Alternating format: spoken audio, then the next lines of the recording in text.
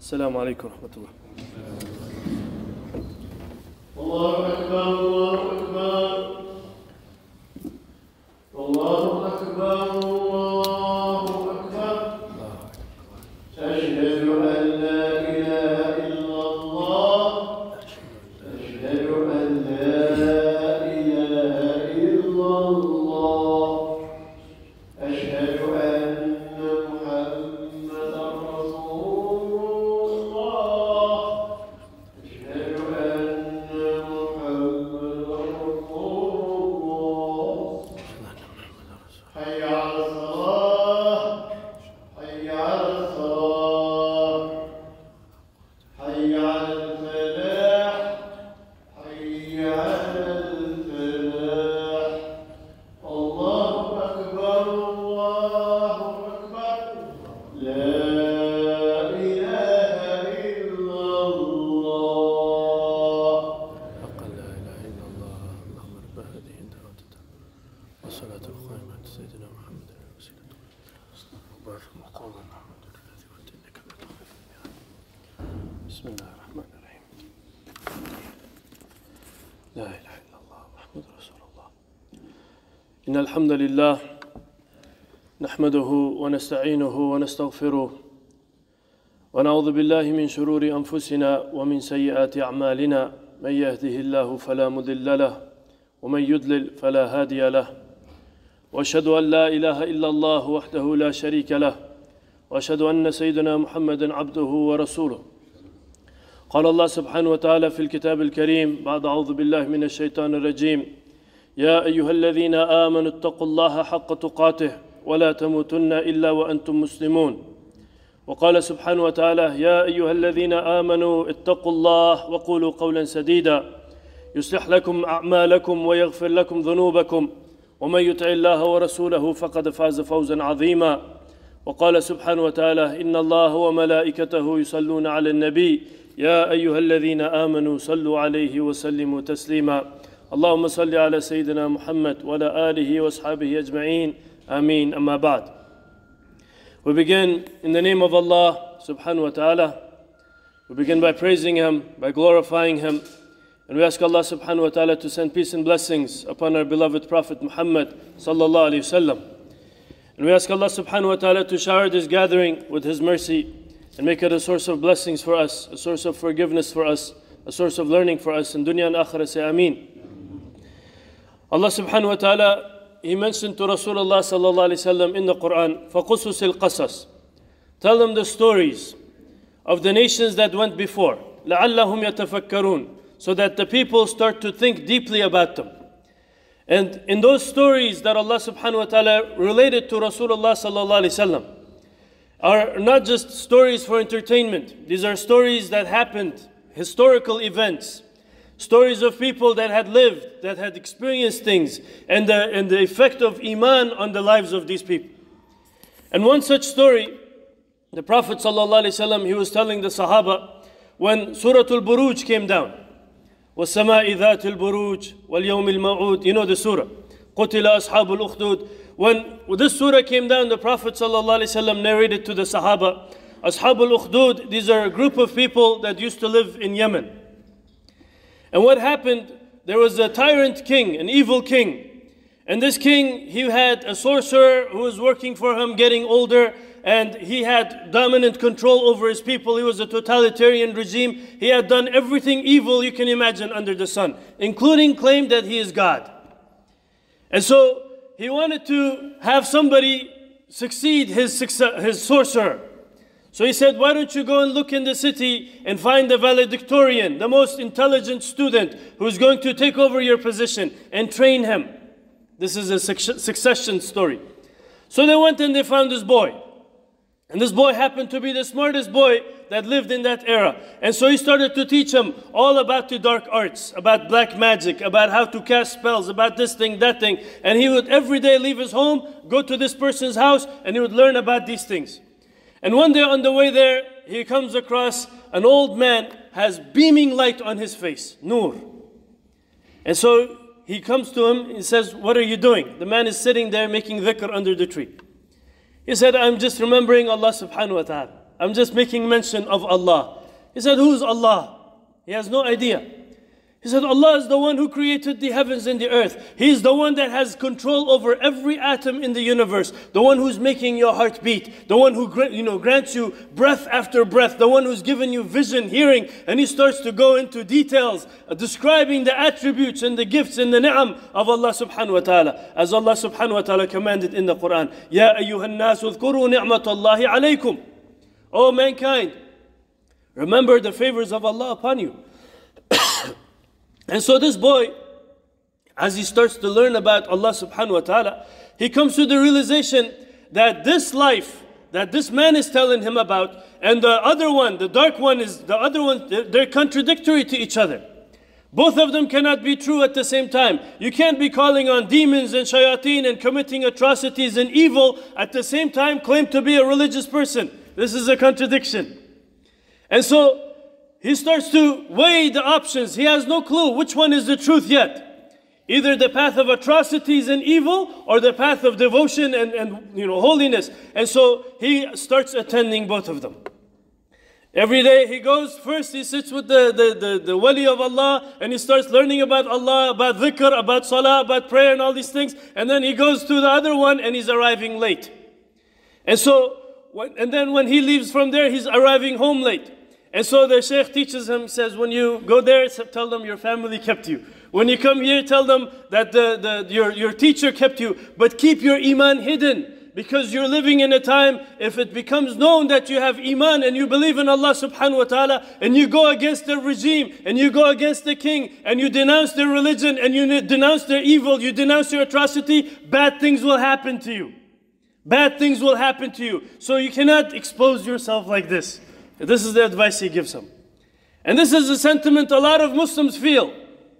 That, if I stand up for the truth, if I speak for the truth, I don't know if I'm going to lose my job. I don't know if this is going to happen to me, that's going to happen to me. But there are cases in the Quran, Allah subhanahu wa ta'ala talks about, for example, Mu'min al-Fir'aun, the believer who lived in the household of Fir'aun. He was there when he saw Fir'aun commit his atrocities. He was there when he saw Fir'aun massacre babies. He saw all of that, and he was a mu'min, and he maintained his iman. And such times will come, Rasulullah sallallahu alaihi wasallam said, when the end of time comes, holding on to iman will be like holding on to a burning coal. You're going to suffer because of your iman. And that's okay. That's okay. And so this young man, he keeps his iman hidden. And he's learning more and more and more. Every single day, his status is being elevated and elevated. And also he's learning the dark arts at the same time. Imagine a person learning black magic and Islam at the same time. And he's maintaining both of them. Until what happens? Allah subhanahu wa ta'ala gives him a special status. And one day, he's arriving, he's going there, and he finds, there's some road is being blocked. All the merchants that are going through that road, they're all in a state of fear and panic. He said, what's going on? They said, oh, aren't you the student of the sorcerer? We have a problem. There's a lion or some beast on the road, and we're afraid to pass. He says, okay, don't worry, I got this. I got the skills, I got the knowledge. So he starts to put into practice everything he learned from the sorcerer. And he finds nothing worked. Whatever he had, black magic, incantations, if fireballs, use your imagination. Nothing worked. And then he said, Ya Allah, if the religion of that old man is true, then kill this beast for me. And he picks up a pebble and he throws the pebble at the beast and the beast falls dead. La ilaha illallah. This is confirmation for him. This is confirmation that everything that he learned about the evil way of life, it is batil. It has no benefit and it is not useful for anything. And everything that he had learned from the Shaykh about Islam and Iman, about Allah subhanahu wa ta'ala, that's the reality. That's the real power. And so he starts to lean into Islam. And then Allah subhanahu wa ta'ala elevates him and elevates him. And miracles starts to happen in front of him. People come to him sick and illness, all suffering from all kinds of ailments. And he makes dua for them. His dua is accepted immediately. They become better. And this starts to spread. The word starts to spread. And the rumors start to come around. Oh, the sorcerer's apprentice is a powerful one. He's healing people and he's doing this, he's doing that. The word reaches the king. And so what happens? One of the blind servants of the king, he comes to him. He says, I have been suffering with blindness all my life, and I have heard that you can heal. He said, I cannot heal. I don't know what you've heard. He said, then what is all these rumors that I've heard? He said, it's not me who heals. It is Allah subhanahu wa ta'ala who heals. It is the one who created the heavens and the earth who heals. It is the one, when you fall blind, He is the one who gives vision. He is Al-Basir, the one who sees and the one who grants vision. He is the one who brings the dead back to life. It's not me. I'm not able to do anything. I just invoke Him. I just call upon Him. I supplicate to Him, and He's the one that makes things happen. And this man hearing this, he's amazed by this. He said, okay, why don't you supplicate? He said, it's not going to work just for anybody. You have to have Iman. You have to have Iman. You have to believe. If you believe Allah subhanahu wa ta'ala is going to take care of you, He will take care of you. Rasulullah sallallahu alayhi wa sallam, he said in a hadith, that Allah subhanahu wa ta'ala says, hadith Qudsi, I am in the opinion of my servant. Whatever he thinks of me, I am that to him. La ilaha illallah. Right? Your relationship with Allah subhanahu wa ta'ala depends on your opinion of Allah subhanahu wa ta'ala. So the man, he testifies, he says, La ilaha illallah. He renounces all the idols. He renounces everything evil. He says, I believe in Allah subhanahu wa ta'ala. At that, the boy makes dua for him. Ya Allah, restore his sight for him. And the man is able to see. He's so excited. He's so amazed. He's so profoundly moved by this experience that he's able to see. He runs out and he says, Allah healed me. Allah healed me. The boy made dua and Allah healed me. And he starts to spread the news everywhere. And the word reaches the king. This boy is not healing in the name of you and the idol worship, all these things. He's healing in the name of some other deity named Allah. This is a problem for him. And so they bring the boy. And they say, is this true? Is this true that you have been worshipping other than the king? Is this true that you have submitted your allegiance and your alliance to other than your master, the one who's sitting on the throne? He says, I submit myself to the one who created me. And where did you get this idea from? You submit yourself to the one who created you, the one who gave me life. Who taught you that? And they torture him, and they torture him, and they tie him up, and they torture him for a long time until he gives up the name of his sheikh. And they go and they massacre his sheikh. They kill him. But the sheikh had warned him, oh my son, miracles are happening in your hands. Beware now, Allah is going to test you. Your iman has reached the level, beware now, your tests are going to be more difficult. The higher your iman is, the more difficult the tests are. And the most severely tested people were the prophets and the messengers of Allah subhanahu wa ta'ala. And so when the iman is raised high and you're more beloved to Allah subhanahu wa ta'ala, Rasulullah sallallahu alayhi wa sallam said, Allah tests those whom He loves. Allah tests those whom He loves. You see the beloveds of Allah subhanahu wa ta'ala in the world today. You see them. Allah has chosen them for special love. And so this man, he's being tortured, and finally his teacher is killed, and the king, he says, if you don't denounce your religion, if you don't renounce your religion and come back, he doesn't want to lose this asset, you know. He says, then I will make an example out of you. He said, okay, make an example out of me. I will never give up my deen. I will give up my position. I will give up my home. I will give up my family. I will give up everything of this dunya. I will never give up Allah subhanahu wa ta'ala, because Allah is the one who is the real, al-haq. And all power is in His hands. And all majesty is in His hands. Even if you kill me, I'm just going to go back to Him. La ilaha illallah. Ready to be shaheed. So the king says to his servants, to his soldiers, he says, take him, put him on a ship, take him far into the sea, tie a rock on his foot, and toss him into the water.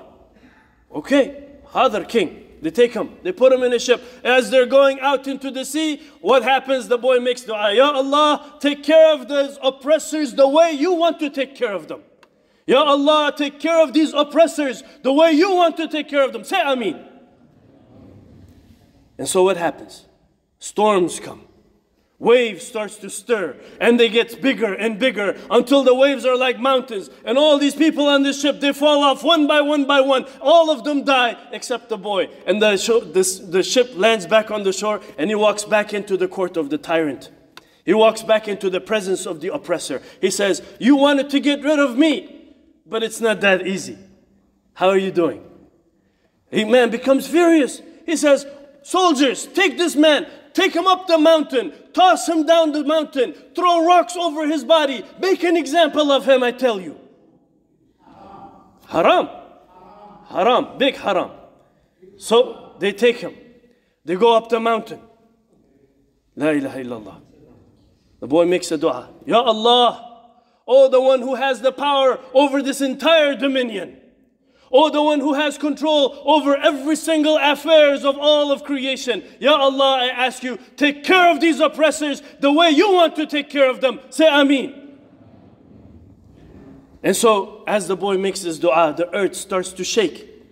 And rock starts to tumble. And all these soldiers, wrapped up in their armors and gears, they all get crushed under these stones. And the boy comes back unharmed to the presence of the king. He says, you wanted to get rid of me, but Allah had other plans. What are you going to do? The king says, is there any way I can kill you? He says, there's one way. Call all of your people. Have a day of festivities and feast. And he says, bring them all and let them be spectators and tie me to a pole and then shoot me with an arrow in the name of Allah. In the name of Allah. The king says, no problem. I will make that happen.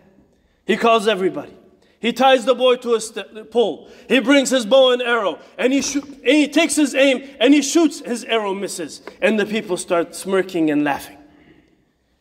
He tries again. And he shoots and he misses and the people start smirking and laughing. And then he comes to the boy and says, what is going on? What is this sorcery, this magic? You told me it would work. He said, King, you forgot a special word. You have to say Bismillah, in the name of Allah. That's the only way it will work.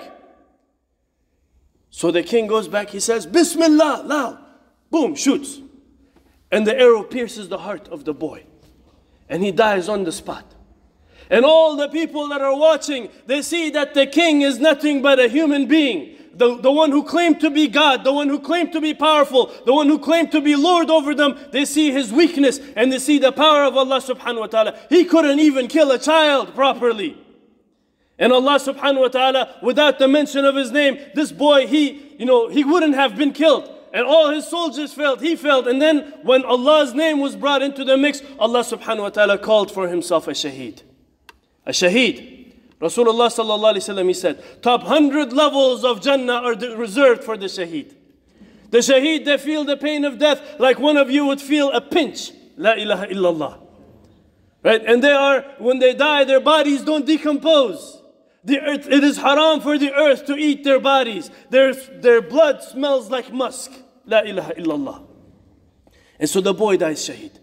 When the people watching see the sacrifice of this boy so that they could know the reality of La ilaha illallah, all of them suddenly get up and they proclaim, Ashhadu an La ilaha illallah. All the town becomes Muslim. Everybody stirred and moved because they witness in front of them Shahada taking place.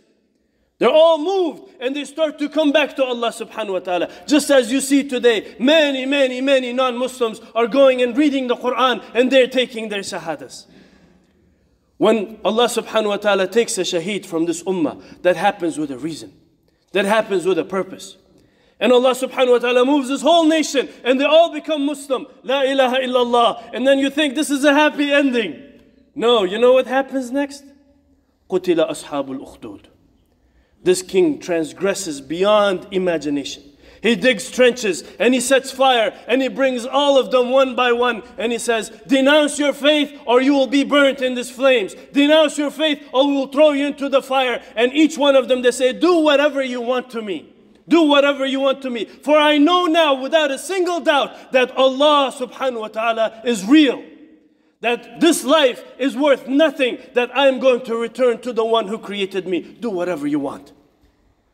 And so they throw them one by one into the fire. And the Prophet ﷺ said, a mother is holding her baby in her arm and she's being brought to the flames. And they tell her, denounce your faith or you and your baby will burn in this fire. And she says, for a moment she hesitates. And Rasulullah ﷺ said, Allah subhanahu wa ta'ala caused the baby to speak.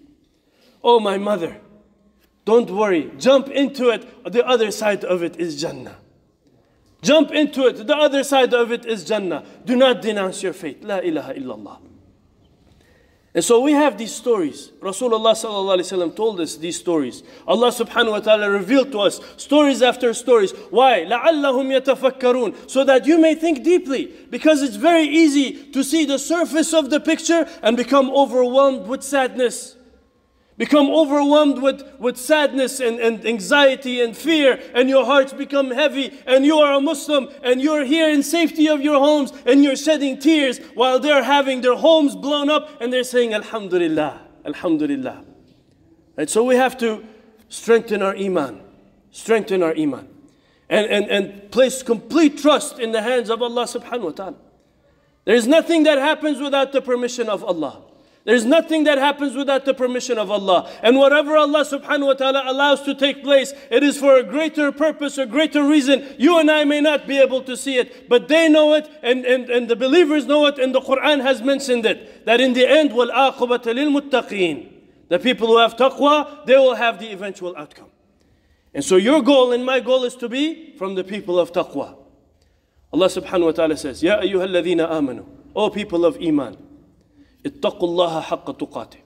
Have taqwa of Allah the way Allah deserves. وَلَا تَمُوتُنَّ إِلَّا وَأَنْتُمْ مُسْلِمُونَ. And don't die except in a state of submission and complete surrender to Allah subhanahu wa ta'ala. Alhamdulillah Rabbil Alameen. Can we say we believe in Allah?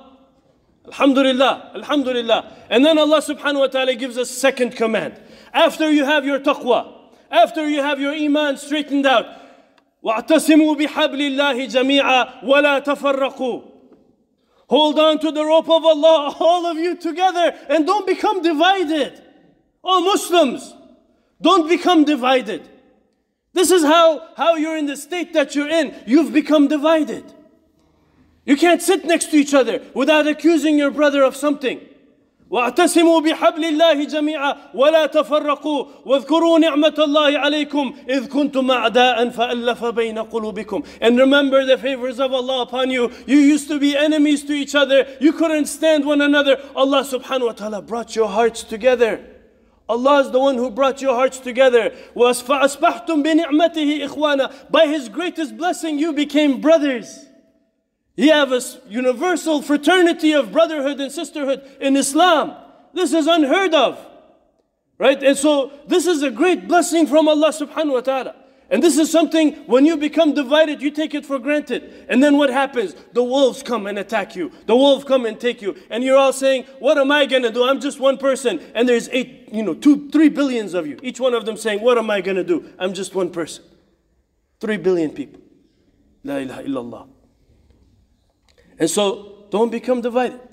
And then Allah subhanahu wa ta'ala, He mentions, وَكُنْتُمْ عَلَى شَفَى حُفْرَةٍ مِّنَ النَّارِ فَأَنْقَذَكُمْ مِنْهَا. All of you used to be on the edge of Jahannam. You're on your way there. I saved you from it. I pulled you back.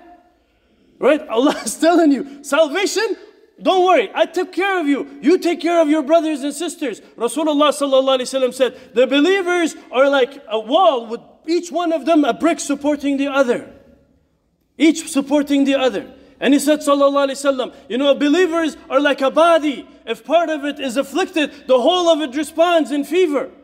Right? So it's in our blood, it's in our DNA, it's in our faith, it's in our iman. If you profess and you claim you have iman, alhamdulillah Rabbil Alameen, make an effort to build your taqwa. Make an effort to start establishing unity. Stop hating on other Muslims. Whatever the reason is. He's Sufi, he's Salafi, he's this, he's that. Put all of that aside. We have bigger fish to fry.